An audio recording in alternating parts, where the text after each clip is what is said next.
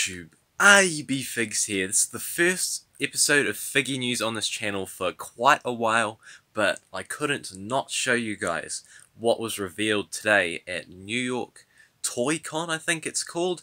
Mattel had some new reveals there, and Ringside Collectibles have released pictures of all of them, so that's what we'll be showing you in this video. Let's get right into it. So right out of the gate, Elite Series 68, the full set was revealed, and there are mixed reactions on social media for the set, but I certainly think this is a very strong looking set. So first up, straight out of the gate, Undertaker from SummerSlam 2000. I know, and I agree with some of the other collectors, that there are better attires for this era of Undertaker that they could have made. But I suppose with the budget and all that, that's probably the best they could have given us. And for loose collectors, you can always put your own trench coat on there, so it's not the worst thing in the world. At least we're getting a 2000s version of Undertaker. I think for the actual attire, they've done a very good job at capturing it, and it's cool that it has even come with the Kane mask that he ripped off in the middle of that match. So next we have Brie Bella, her first ever Elite figure. It's a little bit of an old attire by the looks of it, but there's no doubt that that one will sell really well. It's got the Brie mode shirt and the flannel. That's really all you can see at this point, so I can't really make any comments on it. Next we have Braun Strowman. I believe this is also supposed to come with a Money in the Bank briefcase. That's yet to be confirmed, but I'm pretty sure that that's what it's supposed to be. But yeah, doesn't look like there's much of a difference for the actual figure, but it's cool that they're kind of replicating that segment with Elias that happened maybe a year ago, which led into that match with all the music instruments, the Symphony of Destruction, whatever that one was. So yeah, still a pretty cool figure.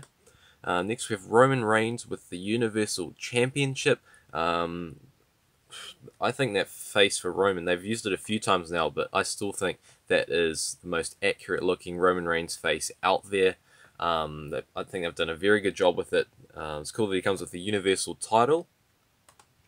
Next we have Daniel Bryan from SummerSlam 2018, I believe, with a new head sculpt. I think that looks really good for Daniel Bryan, one of his better ones for sure, because they weren't ever able to fully capture his likeness in the past. And he comes with the Yes fingers as well. That's pretty cool looking, and a pretty quick turnaround for that SummerSlam attire.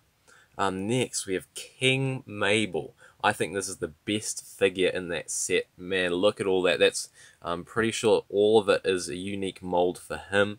I think they've done a very good job at that King Mabel figure. That just looks so much like him. The attire, the colors, the detail, and I believe he's the chase as well. There's another picture here. The design is slightly different, and it has an M at the front of the shirt.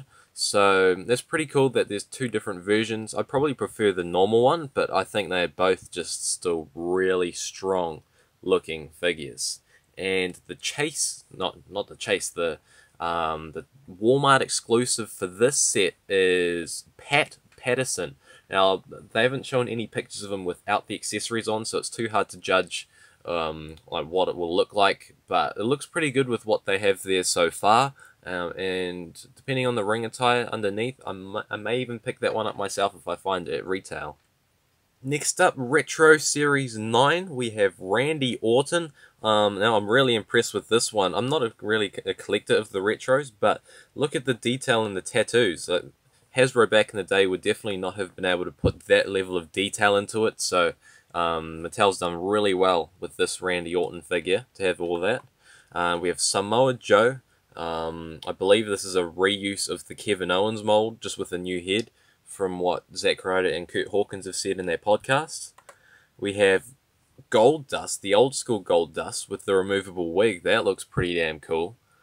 And Macho Man Randy Savage. It's pretty cool to still get some of those older characters that were in the original Hasbro line, and you can, I guess, compare the two different ones.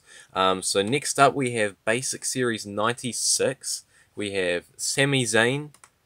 And it looks like there's a chase version of the Sami Zayn. I don't actually know which one is which. We also have Kevin Owens in the same attire that was in his Elite Series 66 figure. We have Sasha Banks. Was that figure already made, or am I just... I don't know.